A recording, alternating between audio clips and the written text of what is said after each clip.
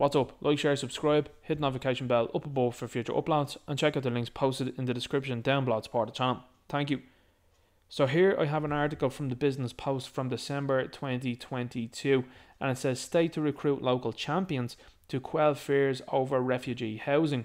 Protests against state provided accommodation for asylum seekers, where the people of the country of Ireland asked if they wanted to permit this.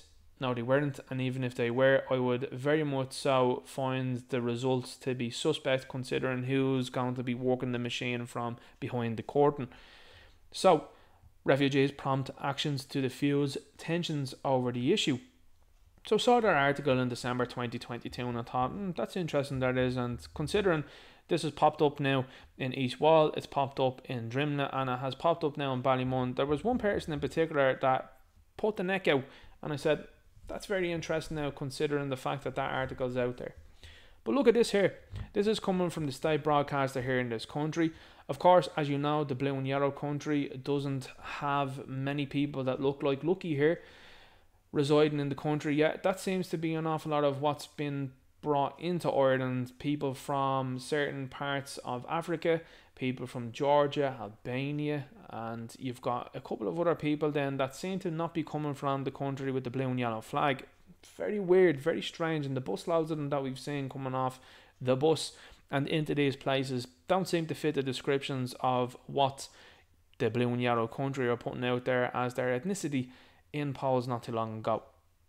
Protests outside Ballymun Hotel described as embarrassing and disturbing. Moira Hannon speaks to an asylum seeker from South Africa. South Africa. Is everything now hunky-dory over there?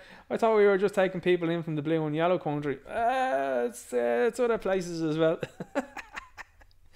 Oh my god, absolutely unbelievable. And that's why people have questions with regards to that. You know, they're looking at it and they're going, hang on here for a sec.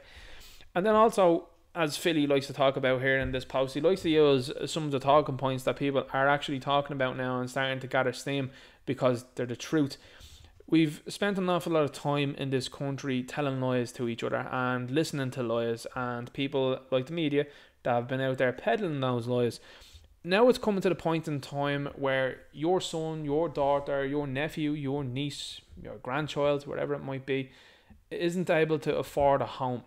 They're looking at a home costing 6 figures, which means they are working basically from paycheck to paycheck to try and afford a home.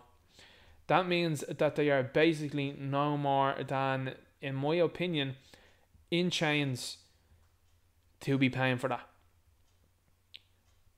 But what they see and what you see are people coming into this country and are being given free stuff hand over fist. Meanwhile, our own people are struggling. You've also at the same time got the government guffawing out of them, saying that they've taken 85 billion in tax over the last year. That suggests to me that you're paying way too much tax. But not only that though, you are seeing people really struggling in this country, and there doesn't seem to be any sort of help coming their way. You're seeing 1 billion being spent in foreign aid, and you're seeing 3 billion being spent on bringing people into this country when we do not have the facilities for that. And as I said, 6-figure houses have become the norm. That is why people are looking at what's going on and are saying to themselves, I'm not having that. That's before we even talk about crime rates. That's before we talk about what happened in Sligo. That's before we talk about what happened to Aisling Murphy. It's before we talk about that altogether. By the way, the media wanted to say that Enoch Burke cost the taxpayer $25,000 to have him in jail, and the fact that they were already paying his wages also. Okay, tell you what to do. Draw up a list of all the nationalities of people that are hanging around the jails here in Ireland and let us know about that. And let us know what their sentences are, and let's see what they're costing the taxpayer. Huh? No interest in that though, have you? So, going on this post here from Philly McMahon. Now, Philly McMahon possesses tens of thousands of followers on Twitter, and it's always something I like to do. The likes on this post are very low. Look at the views. 279,000 views, but it's only gathering just under 4,000 likes. That's very interesting, isn't it? It's kind of letting you know how people are feeling. They're not into this stuff anymore. Leftism is great when times are going well, because people can go far out of them about all they want. But when times are hard, reality sets in and people say, okay, that's it now. We're not putting up with any sort of nonsense. It's back to the grind. And this is what you've got here now from Philly. So I would ask this, Philly, are you a local champion? Have you been hired to be a local champion? Because this reads to me like someone that has been. And if you are, I mean, should have gotten someone like a PR firm or something like that to write this, because this comes off very, very stupid. He says, disappointing to see some of the scenes in Ballymun over the last 2 days. This is a fella, by the way, that'll go out and use his brother as much as possible to try and get a gig, allegedly, speculatively. From a community that is judged constantly to now judging asylum seekers. Yeah, because they're looking at what's happened to England, for example, and France and Sweden, where people have moved in and have caused mayhem in these areas. Have you not heard about what happened in Killarney? You know, that's the norm in the likes of France now. It's the norm in Sweden. So everybody has seen what is coming, and they've decided to say, yeah, not into that. Listen, you know what Dano was up to down the road, but I tell you what, you don't know what Kelechi and the rest of the lads are going to get up to until they land into the place and then cause a bit of mayhem. So why not step away from that? Criminals. Yeah, you're a criminal if you rip up your passport to enter a country illegally. Is that not what criminality is? By the way, the same people that'll have no issue with these people ripping up their passports to gain entry into this country were the same ones that were delighted for you to not be granted entry into a gym, a restaurant, a pub or a cinema because you didn't want to engage in an experiment over the last 2 years. Just so you know. Same people wanted to criminalise you. The world is inverse. Not vetted. Correct. I'm sure people that are out there like you, Philly, have sat and watched like Nothing to Declare and Border Patrol in Australia when someone takes out a banana and the banana isn't the right colour for the authorities that are there, and they're going, it's a different shade of green than we like here, mate. And your man's told to toddle off back to his own country and then's banned from the country. Like, you all thought that was great and hilarious. And this is the baseline where I'm at. I know people that have gone to Australia and have had records and have been promptly sent home and banned from Australia. And I said, I've no problem with that. No problem with that whatsoever. Because you could get up to shenanigans across there and they've decided, now we're not having any potential of that whatsoever. So that's why vetting's important. It will impact homelessness. It already has. When you've seen a government that has been very interested in housing these people in hotels and in sports stadiums. There was no energy like that for our own homeless. That's a fact. All men, majority of them are, absolutely. But even at that, I don't think we should be taking in the world into this country, because when you have figures like 6 figures for a house here in Dublin, that's at a point in time where you say there's something wrong, something very seriously wrong, when a bang average house is going for over $250,000.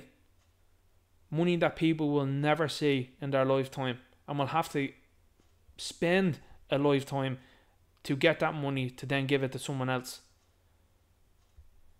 So yeah, on that wavelength, 100%, nobody should be coming into the place, is my view. It has evidence of far-right clause in it.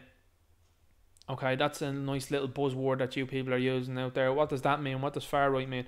Law and order, vetting people, looking after our own. Oh, that doesn't seem bad whatsoever. That actually seems quite positive. So this whole far-right thing, a lot of people are raising their hand and being like, yeah, that's me. So you've used the term now. That's not going to look too well in the future, because people are going to go, what's that? It's considered far right. And they're mocking and ridiculing you. Some forget who we are. Yeah, this is a nation, by the way, that in 1916 it finally repelled a British invasion that had lasted for hundreds of years. That's who we are. That's what we commemorate every year. And by the way, this is a fella that played for the GAA. The GAA, I didn't see any sort of questioning from Philly McMahon when the GAA decided to open up Croke Park to people that had a faith that's not native to this land.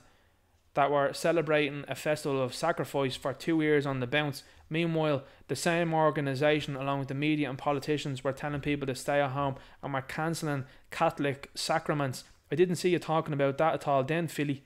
You weren't disgusted by that, were you? And then he goes on and says the bots are out in force. So that's when you know you've lost the argument, because you've gotten lambasted in the comments, and rightfully so, for a completely stupid take that an awful lot of people are very easily looking at now and saying to themselves, what he's talking there is absolute shit, and here's what's really going on. So I'm not sure where Philly lives, but certainly these types of issues are not happening in the likes of Dalkey. They're not happening in the back garden of the likes of Leo Varadkar. They're not happening in the likes of the back garden of Micheál Martin or any of these other places. Stephen Donnelly, by the way, wanted to put up a higher fence because he was like, oh, people are becoming upset about the restrictions that have lasted over a year here for the sniffles.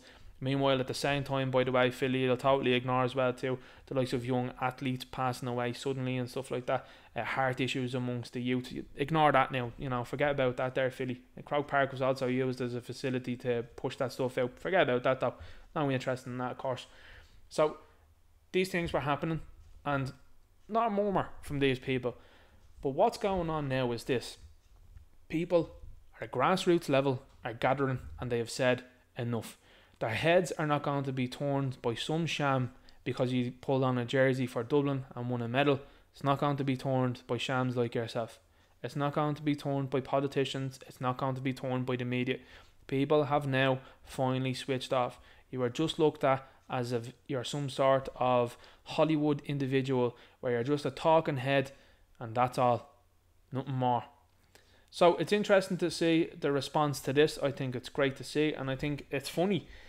You've now got 31 counties that have always disliked Philly McMahon. They've got another reason to dislike him, and now you've turned your own county against you, Philly. Very good.